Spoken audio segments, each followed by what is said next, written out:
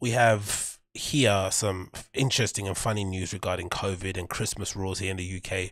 Boris Johnson clarified the calls for shorter, smaller celebrations. This comes off the back of, the last few, or no, the last few weeks, case numbers have been rising. So we went back to this tiered, no, so case numbers are rising just after the national lockdown. Then we entered the tiered lockdown where certain locations around the UK were placed in tiers 1 to 3. Obviously, 1 being the lowest, 3 being the highest in terms of strictest restrictions, and they reviewed them on like a 2 week basis or something like that. I think something like 2 week basis, regardless. And of course, London was put in the COVID tier 2 level, and now because of cases have been rising, we've been put into tier 3.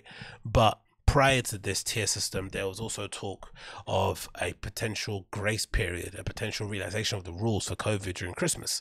So the idea was to have 5 days where you would allow people to kind of go to different households, because at the moment you have to stick to your own and a support bubble.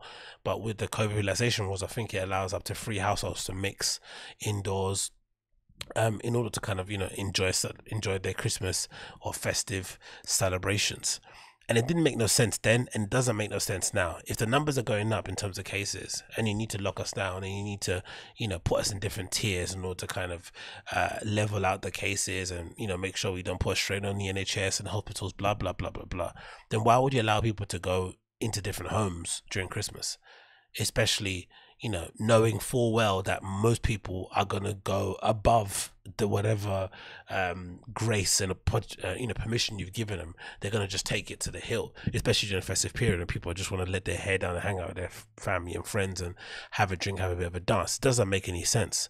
And again, logically too, like, who's giving these people ideas that somehow COVID takes a break during Christmas, that somehow a magical opportunity, a magical time, between the 21st and whatever else or onwards, somehow COVID relaxes and takes its foot off the pedal, goes to sleep, and allows us to eat our mince pies in peace. Doesn't make any sense, does it? But hey, let's carry on with the article. So this is from BBC News.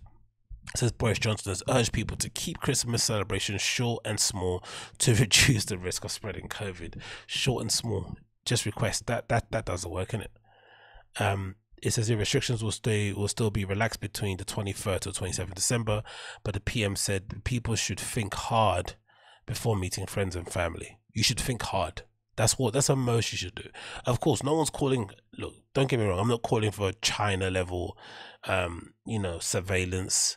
I'm not calling for police officers and the army on the street like they did in Spain, right? That's what, because we're not going to respond well to it, but enforcing rules by encouraging people to do the right thing and to think long and hard is the equivalent to, like, that kid in school who's like bratty and doesn't really listen to the teachers, and then when it comes to parents evening, you see them acting the same in front of their parents, and they're like, hey Johnny, stop doing that, Johnny, stop. And they talk to them like an adult because they think that's the way to parent. That's the way you can kind of parent a 5-year-old.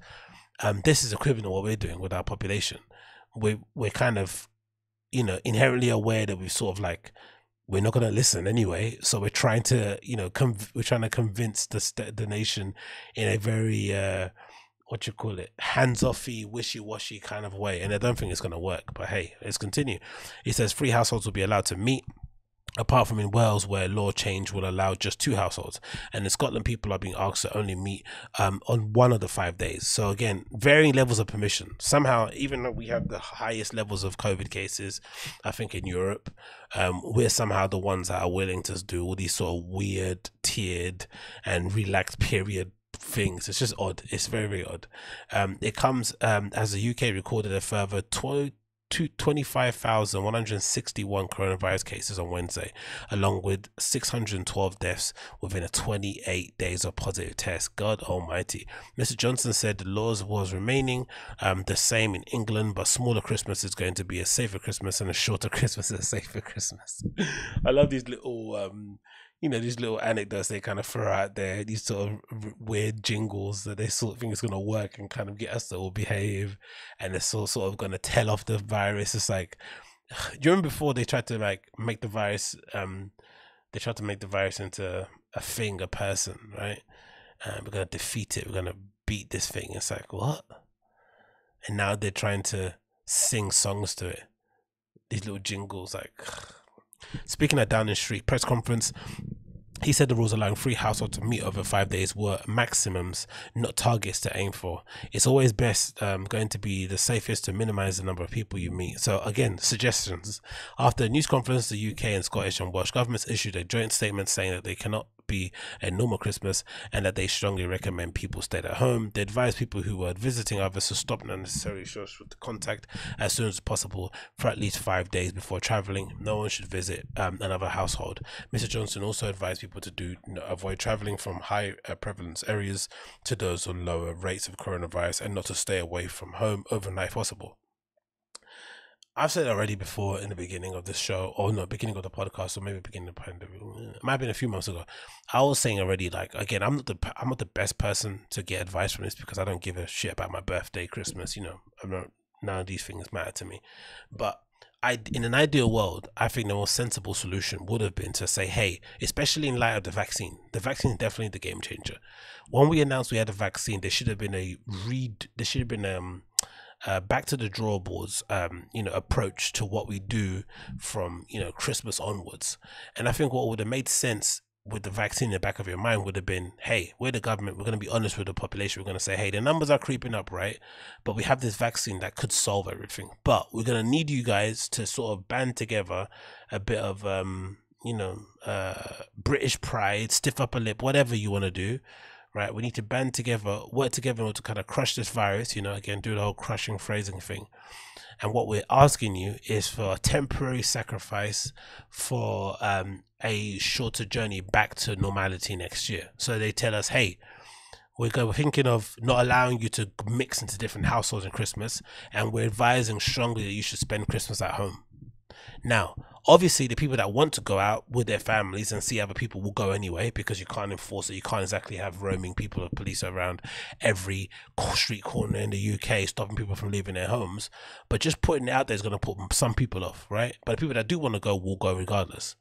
But what you end up doing is that you say, hey, we're going to make sure we try and lock this down between the beginning of December to the middle of January, so that we can get back to normal quicker in the new year with the vaccine in mind. That would have been a far better idea to do, far better thing to do, because what we have now is we have this tiered system that gets reviewed every 2 weeks. Then we have this 5-day grace period. Then we have, it's like it's an opening and a closing of different places. And it's also encouraging people to just kind of look for ways around the rules, because that's what I've heard the most online, especially on social. Most people are talking about how they can get around the restrictions, how they can get around this, how they can get around that. It's not really about adherence. It's about, okay, that's what you said, but here's what I'm gonna do. So if that was the case, why not just be honest from the beginning and just say, look, we fucked up, we didn't do this earlier in the summer, but now time is gone, we can't go back in time, we're gonna do what we can do now at the moment to save our country and save our economy. And we've got a vaccine, right? But we can't rely on it yet because we can't, dose everyone at the same time. It's impossible. So for the meantime, stay indoors, don't go out, all this sort of stuff, limit your, travel, only essential shopping, blah, blah, blah, all of the common stuff, and sacrifice your Christmas for this year so that next year we can get back to normal. No big deal. And then, of course, at the back of the head, or as a little extra incentive, plan something for for when we come out of the lockdown. Plan, I don't know, a special bank holiday, another eat out, help out scheme, whatever. Something along those lines would have made far better sense than just allowing everyone to kind of go out and do what they want for 5 days and then close it again. It's like, God almighty, man, what is going on? But again, what can you do?